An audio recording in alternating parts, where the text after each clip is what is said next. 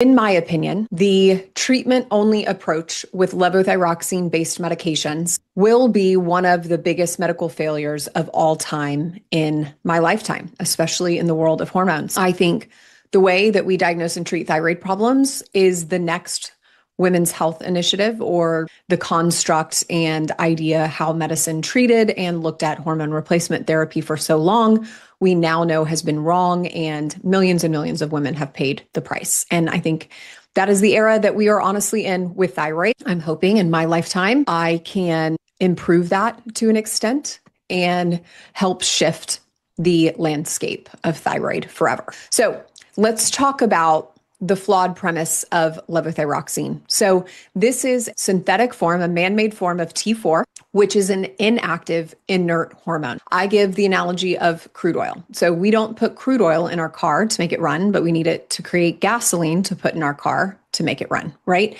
If we cannot convert that crude oil to gasoline, we're not going anywhere in our car. And sadly, the premise and promise of medicine with these T4 or levothyroxine-based drugs is operating completely and entirely under the assumption that we can efficiently and effectively convert that crude oil to gasoline to make this hormone usable.